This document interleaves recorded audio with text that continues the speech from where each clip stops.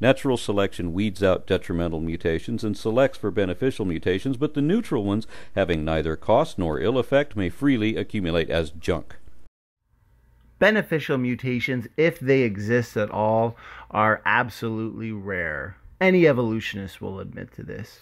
Natural selection is a fine-tuning process. It's a selection process. You can check out my debates for more on genetic entropy with some of the best evolutionary proponents out there. For example, I would recommend watching my debate with Dr. Stefan Frello, especially the discussion portion where we actually do talk about neutral mutations and just mutation accumulation in general. Natural selection, it can remove the worst, most detrimental and deleterious mutations, and it can amplify the best beneficial mutations, let's say antibiotic resistance, for example, but it can do nothing. It can do nothing against those near neutral, low impact deleterious mutations. They accumulate like rust on a car. That's why the damage is largely invisible. And Aron Ra here, it is clear that he doesn't understand mutations. He doesn't understand genetics as much as he may believe that he does. And the human mutation rate is alarmingly high. It's roughly 100 new mutations per person per generation. What this actually means is that mutations, they're entering the human population at a rate much, much faster than natural selection could ever possibly select away such mutations.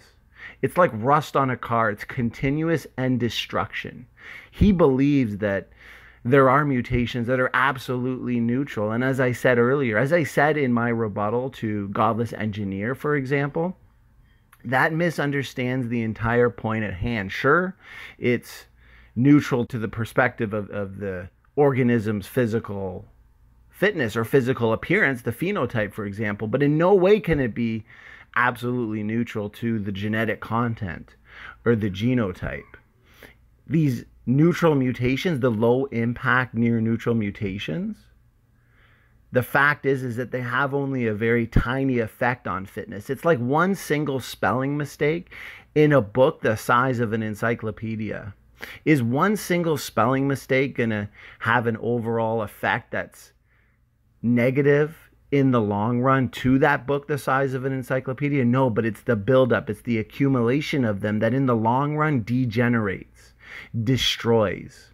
So essentially, it comes down to the fact that harmful mutations, they're essentially invisible. Absolutely invisible to the natural selection process. Nobody disagrees with natural selection. Nobody disagrees with a beneficial mutation here or there. They're mostly reductive, for example, sickle cell anemia. But at the end of the day, no amount of rare beneficial mutations can counterbalance the information loss.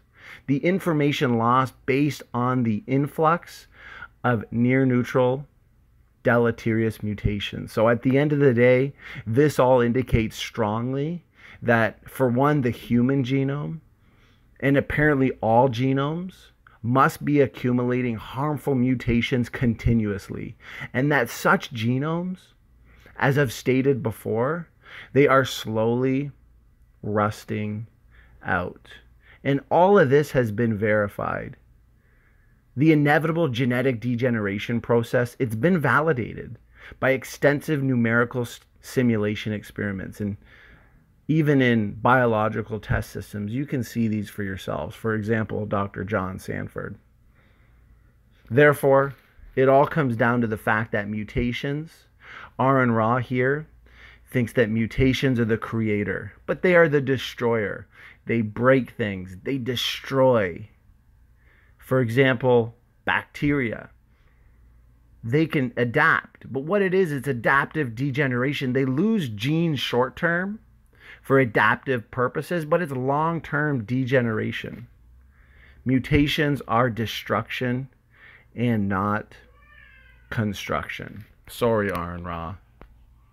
about how, you know, mutations, a lot of them, they're not harmful, they're neutral, but that would misunderstand the entire point of, for one, genetic entropy, and two, you know, neutral mutations in general. Because yes, most mutations are neutral from the perspective of the organism's physical fitness, right? The phenotype, of course, but all mutations they must have effect on the genetic content, which is the genotype. So in no way are mutations truly neutral. All must have an effect on the genotype. In regards to his, you know, new information, beneficial mutations, the thing is, a lot of them now, even if I gave him a couple, for example, it's still not going to counterbalance the damage. But a lot of it now is based on epigenetic markers, and they're used and acted to control and regulate the activity of our genes, right? So our epigenome can influence our physical appearance in much the same way as our genes do, but with no change to the underlying genetic code. For example, diet alters our teeth, swimming alters our spleen size, high altitude alters our, you know, chromosomes, hard work alters our bones. But the thing is, there's no large scale evolution, no new information is added, just expressed. We define a beneficial mutation as a mutation that provides a benefit to the organism. In other words, I'm now resistant to an antibiotic, which is beneficial if that antibiotic's around. You know. So if you look just at beneficial mutations, which is what evolutionists love to look at, beneficial, beneficial, beneficial, and I say, but that's really irrelevant. What's happening at the genetic level? That's the key. It's not whether it's beneficial or not beneficial, it's what's happening genetically. And what we see, for example, with antibiotic resistance. Antibiotic resistance comes by one of two ways for the most part. You have a vector come into the organism, which is bringing in some kind of gene that makes it resistant. Okay, well, that vector already exists. You're not introducing anything new into biology, it's already there. So that doesn't account for the origin of anything, it just counts for how it moves around, okay? The key thing then becomes mutations. That's why evolution is mutation and natural selection. Because if you do change the sequence, that has the potential to give you a whole new genetic component, a whole new genetic activity. But when we look at mutations that cause antibiotic resistance in bacteria, what they are is mutations that eliminate transport proteins, eliminate enzyme activities, eliminate functionality of certain proteins, eliminate, reduce, cut down, eliminate. See, is there a trend here? Yeah, okay. Yes. With lactose utilization in a human. The reason I can drink milk is because the normal regulatory system that shuts down the gene that makes the enzyme so you can digest lactose, when you move through puberty, that gene gets shut down. If you have the mutation, that blocks the shutting down. But what have you done? What you've done is you've eliminated a pre-existing system. Another example of new variants is the glycophorin A somatic cell mutation, which has been identified in some Tibetans, which allows them to endure prolonged periods at altitudes over 7,000 feet without succumbing to apoplexia or altitude sickness. Well, basically, epigenetic inheritance is this new unconventional way of looking at genetics. Up until now, mutations were considered the only thing that could be either positive or negative in regards to fitness, because without mutations, evolution can occur.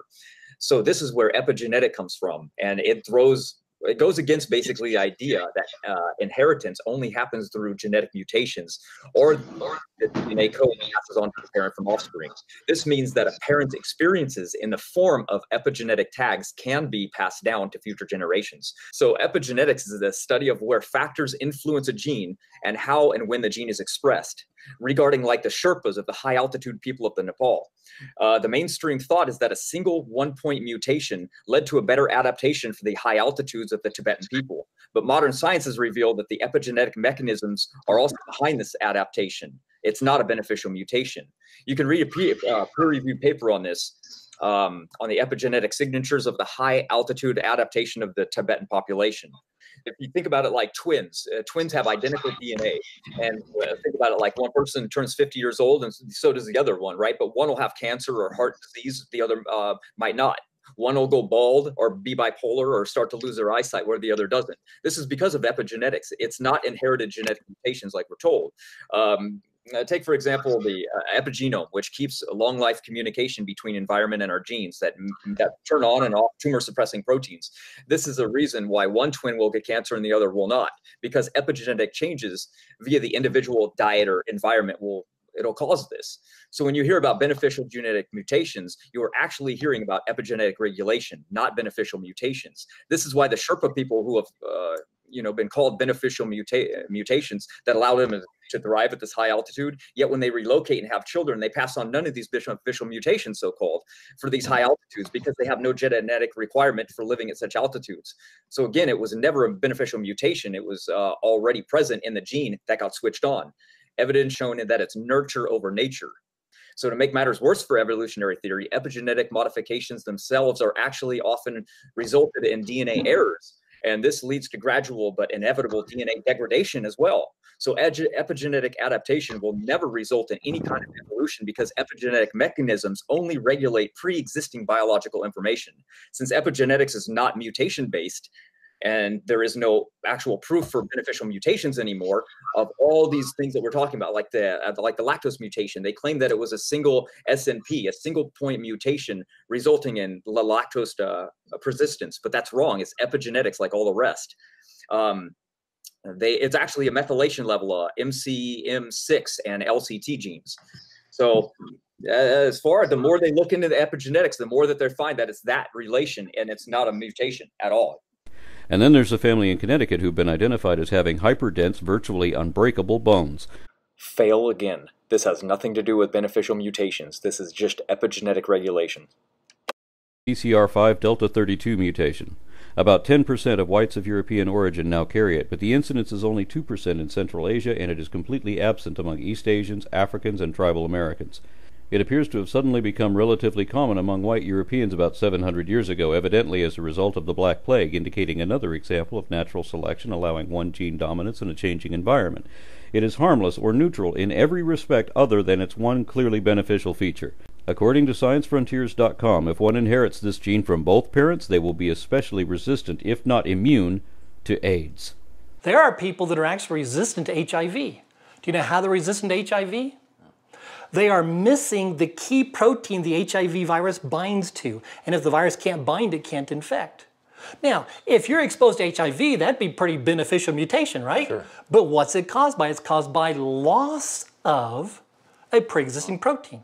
And so what we see, and I can go on and on, what we see is repeatedly what the evolutionist community does is they offer example after example after example of what they claim, here's how evolution works. No, it's not.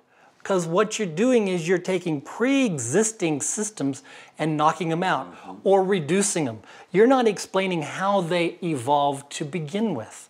It's the analogy of if you have a house, and in your house you have the dining room and a wall and then your recreation room.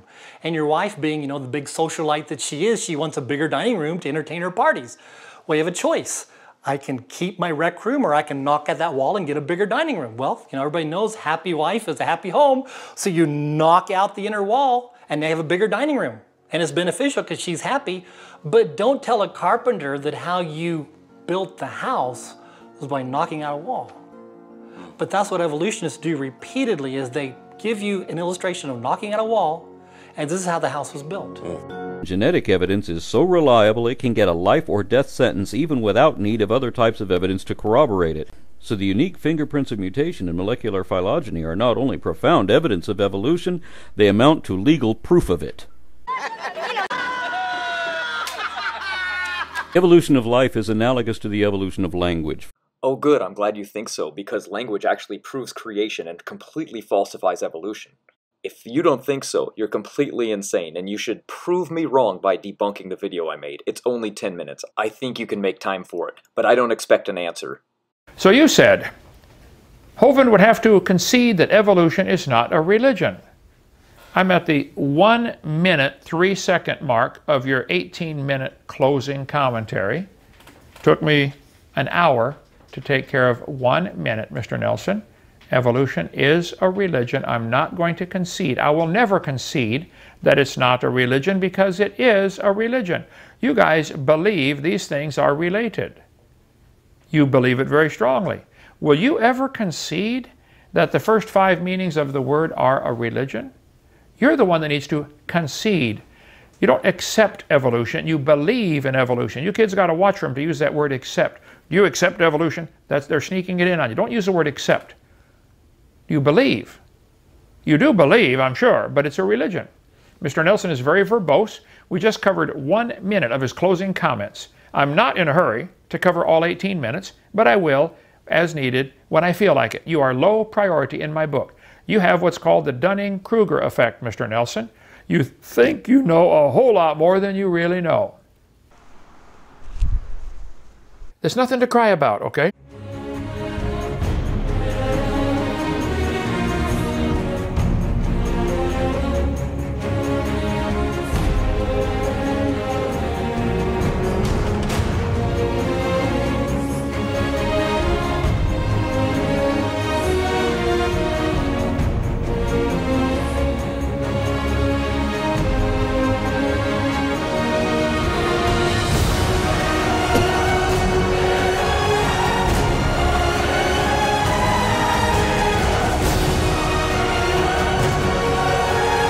I can shut you up. I challenge you. You might want to warn your wife. You're irrational. Good, shut up. Okay. Wow.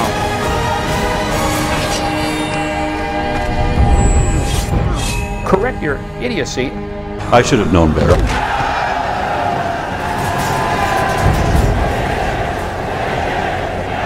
Kind of like a mosquito. You gotta just, once in a while, you gotta swat them. Is there no one else?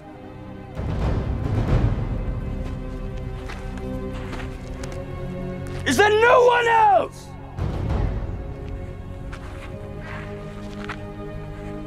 Who are you, soldier? Call me anytime. 855-BIG-DINO, extension 3. I'll be glad to explain it to you.